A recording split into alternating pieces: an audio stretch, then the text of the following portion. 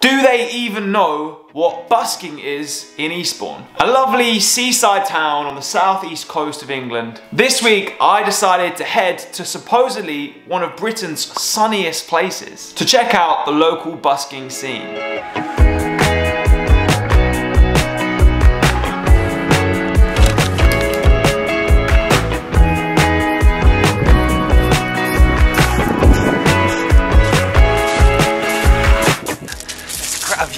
Welcome to Eastbourne. So I'm a bit of a rookie, I don't really know where I'm going, but today we're busking here.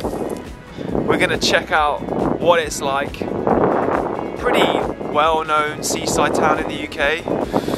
There's a fair amount of foot traffic. I've already seen 2 buskers. So the train here costs £8.25. So the first aim as always is to earn that back. And I will talk you through the rules of busking in Eastbourne now.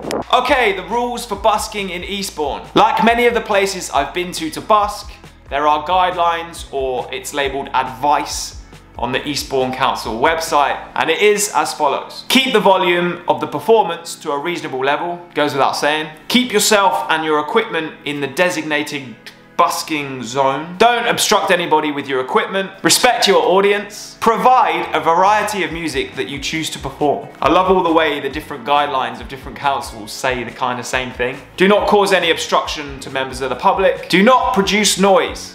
Oh, that is so loud that it can be plainly heard from a distance of 50 meters. And do not play the same song repetitively. So there's no one song busking in Eastbourne. Pretty reasonable rules, all very straightforward, very standard stuff. So now we're all clued up on the rules of busking in Eastbourne.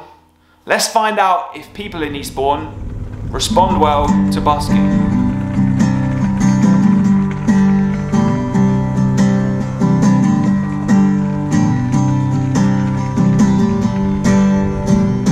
Sunday morning, man, she woke up fighting mad. So far, hit and miss. Not too good. Not too good.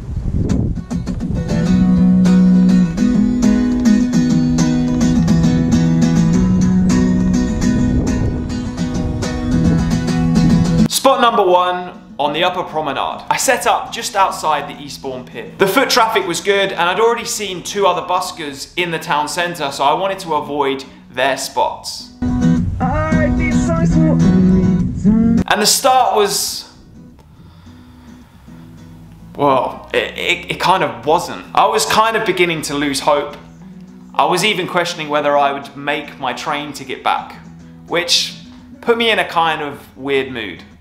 As you can see, no one really here seems to know what I'm doing. We'll see. We're about halfway through this first set, so we'll see. It wasn't just a lack of donations, but a complete lack of acknowledgement. There wasn't even any smiles.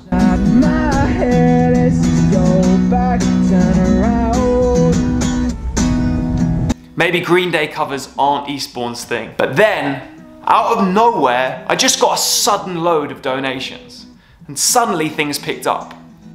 Okay, we're 1 hour in, and the tides have changed.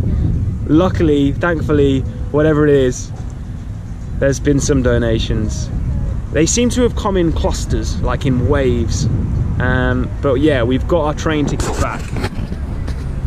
There's a cheeky pound in there as well. Hey, everybody. And sure enough, I finished up in the spot, the very happy man. Okay, welcome to Eastbourne again. Look at this nice Ferris wheel here. Spot number 1 is complete. So, to begin with, there was absolutely no bites whatsoever. It took about 6 songs before I got anything. And I got about £4 or £5 in one go, like a cluster of people, which was rad. But then probably another like 4 songs went by with nothing, which is when I filmed and I was looking moody. And then things just took off. It's almost like something clicked and everybody around me got what I was doing, and maybe my mood changed because I realised I'd made my train ticket back. So I made £21.82 in 1 hour, that was. People here have been reacting really well though. Ever since that first half an hour, something about it was just off, and now it's cool. So next up, I'm gonna go over here, by this Ferris wheel, I think. Apparently there's a fair going on, and there's a lot of foot traffic, so I've seen a fair few buskers though. But I'm just gonna take it in for a minute, enjoy the view. There's so many people around all of a sudden. But yeah, on to spot 2.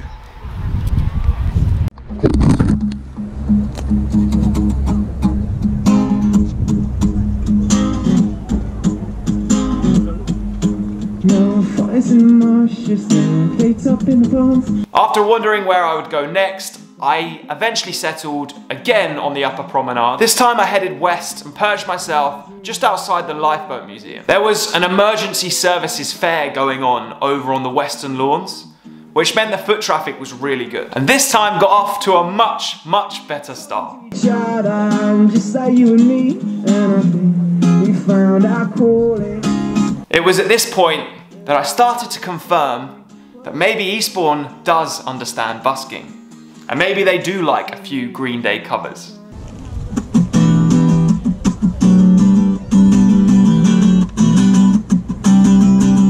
One thing I did notice whilst busking in Eastbourne is I didn't get a lot of tips on the card reader. It was all predominantly cash.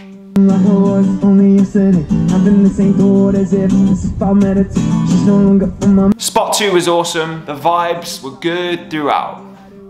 Spot 2, huge success.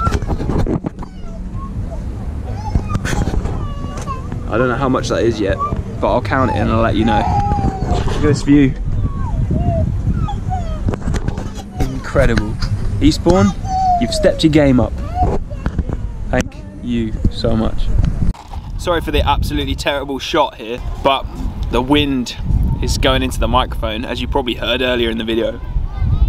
Spot number 2 was a huge success. Eastbourne stepped it up. I'm so grateful.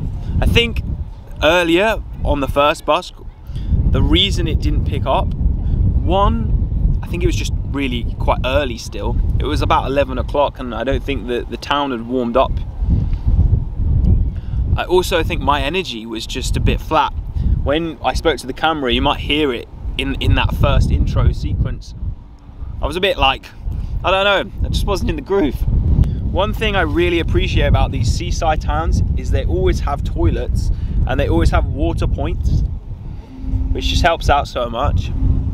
I always try and bring a lunch too, so I don't have to spend money on the lunch. Just saving, just means maximum profit. I'm gonna do another set in the town if I can find a spot. There's been a lot of buskers here, a lot more than in Hastings. I've encountered at least 3 or 4 since I saw the first 2 this morning. So yeah, gonna try and go to the town, see how that goes. But yeah, the second spot we did £33 in the end.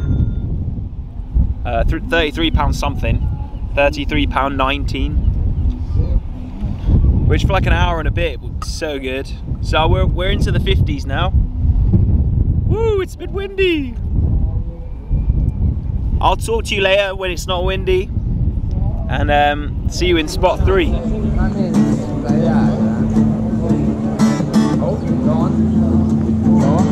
Do you have the time to listen to me one? Spot 3. Now I couldn't go all the way to Eastbourne without trying out the busking in the town centre. I set up in a spot where I'd seen another busker earlier that day, outside this giant prehistoric rock. No doubt about it. In fact, if you check out this spot on Google Maps, there's actually a busker there on Street View. Eastbourne clearly has a thriving busking scene. During my time at this spot, I encountered a few characters. Firstly, a fellow busker named Jacob Cameron. He was really friendly and he even took a video of me. We spoke about how valuable it is when passers-by take videos of you as you're busking and then tag you online so you can kind of share it or reshare it on social media. If you ever pass a busker and you don't have a tip or a donation to give them, then filming them and tagging them on social media can feel just as valuable. Take it from a busker. Shout out to Jacob, here's his Instagram, go check him out. The next character I met was a guy called Greg. Greg had this wild backstory. And as I was setting down, he was telling me all this story and I was absolutely fascinated. I've met so many interesting and inspiring people throughout my busking career so far. I absolutely love it. Playing like before, like were you music? No, I started when I was 18, yeah. During my third busk, someone actually bought me some McDonald's. They laid down like a cheeseburger and some Coca-Cola, I think. I wasn't hungry and I don't eat meat, so I gave it to Greg. And he seemed very grateful.